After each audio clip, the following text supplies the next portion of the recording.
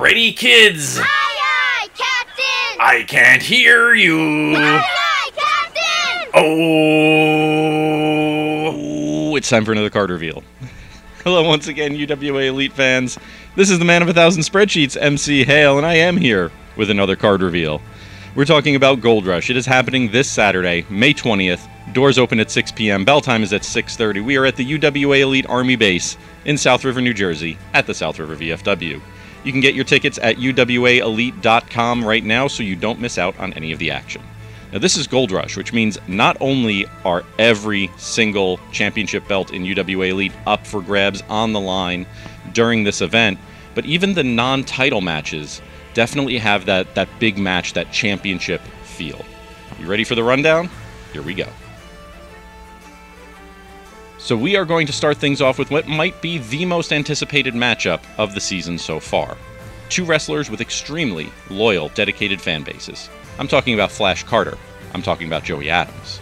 Now, these two wrestlers have been circling each other for 9-10 months now, since the semifinals of the Dynamite Davis Memorial Tournament. And since then, there have been interrupted matches. There have been triple threats. We even saw the two of them on the same tag team at Mega Fight just a few weeks ago. But now, one-on-one, we finally get to see the two of them face off in the ring for the title.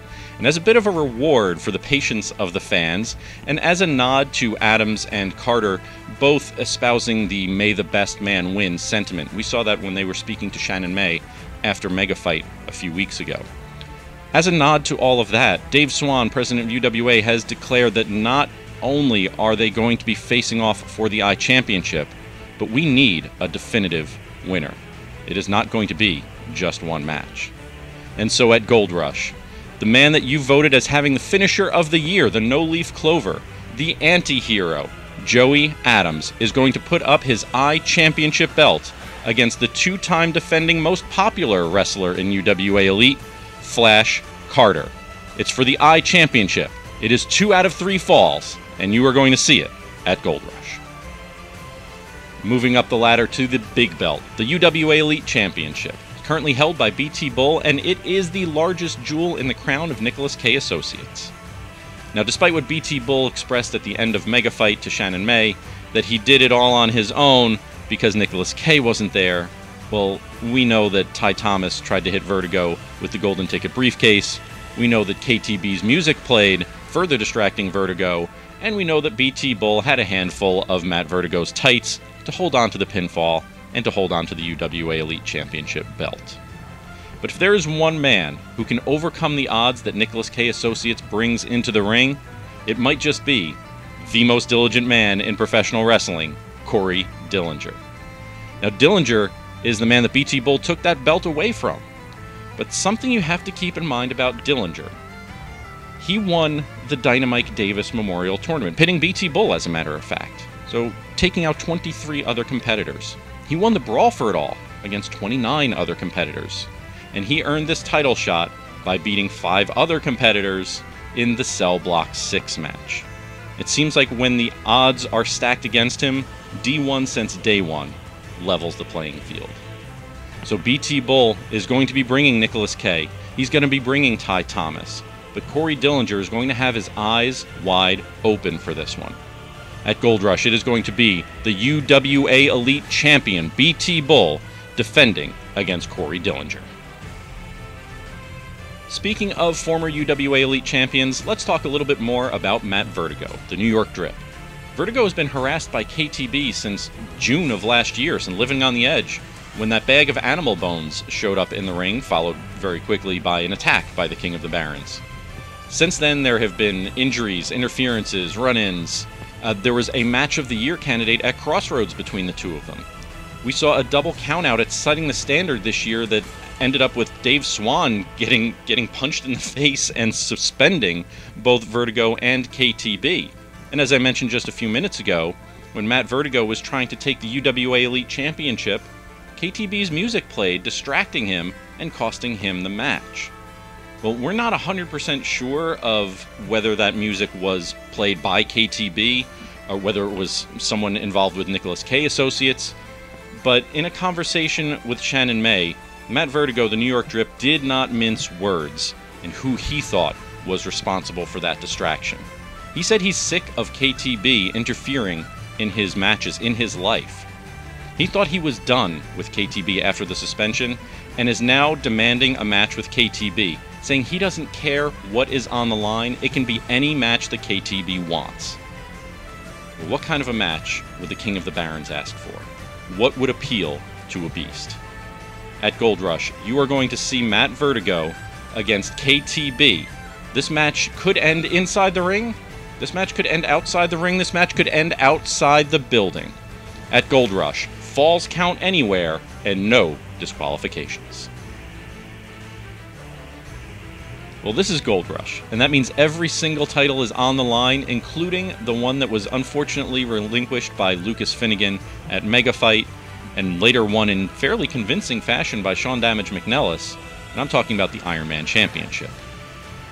Now, after the event was over, after Mega Fight had ended, Shannon May caught up with Damage backstage, and Damage came just short of apologizing for his actions over the past year. If you recall, in chasing the Iron Man Championship belt, he actually stole the physical belt and claimed that due to the law of possession, because he had the belt, he was the Iron Man Champion.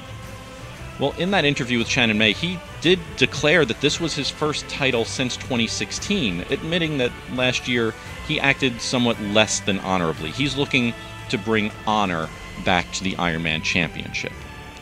But Sean Damage McNellis has had a rough go of it this year. He's not on a winning streak. He's not even on a win streak. At Setting the Standard, Ty Thomas and King Tech were the last two men standing in the Golden Ticket ladder match. At Dangerous Uprisings, Damage was the first man pinned in the Cell Block 6 match.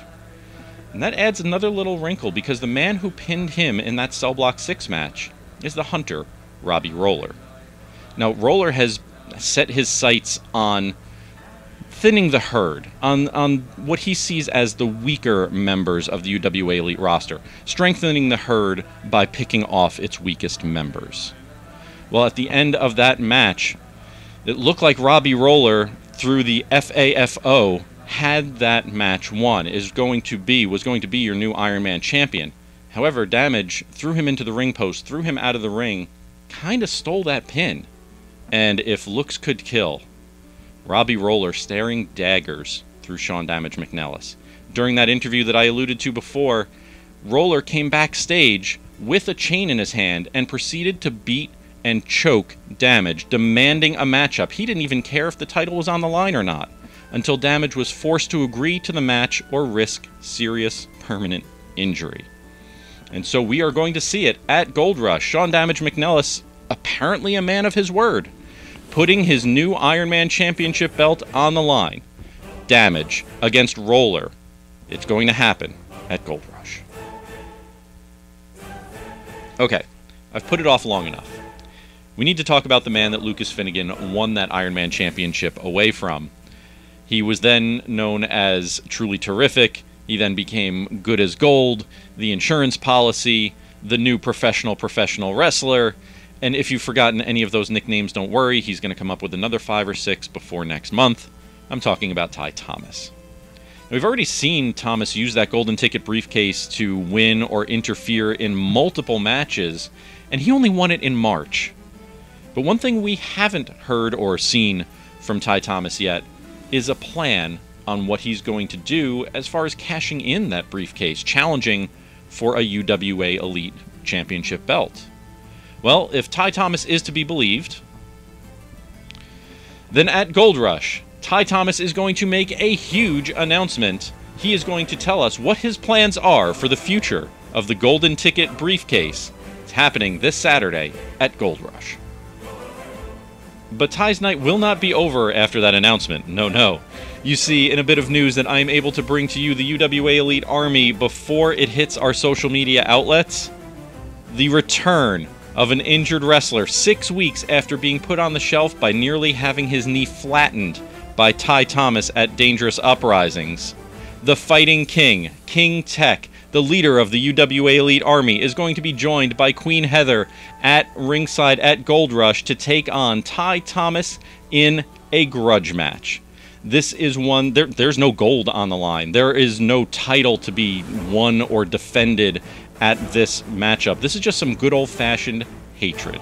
This is some good old-fashioned revenge. Now, can King Tech overcome the odds that Nicholas K. Associates brings to the ring? Will Ty Thomas continue that streak of using the golden ticket briefcase to ensure victories? I can't wait to see this one. I hope you're going to be there too. We are going to see a grudge match. Ty Thomas, King Tech at Gold Rush.